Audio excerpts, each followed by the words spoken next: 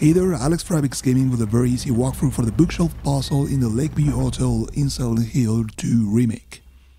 As you enter the reading room on the second floor of the hotel, you'll find the book puzzle. This is how it works. There will be 4 books scattered around. Pick them up. Now, take a look at the painting in the room. There's an eagle, an angel, a bull, and a lion. We're gonna place the 4 books on the bookshelf so they are flipped as if you're seeing them in a mirror in the next order.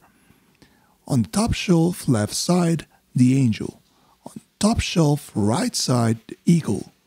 Bottom shelf left side, bull. And bottom shelf right side, lion. This will give you access to the room 205. Be sure to check out more Silent Hill 2 Remake videos that I will be uploading to his playlist right here as I progress through the game. But for now, I hope this was useful. Thank you for watching and keep enjoying the game.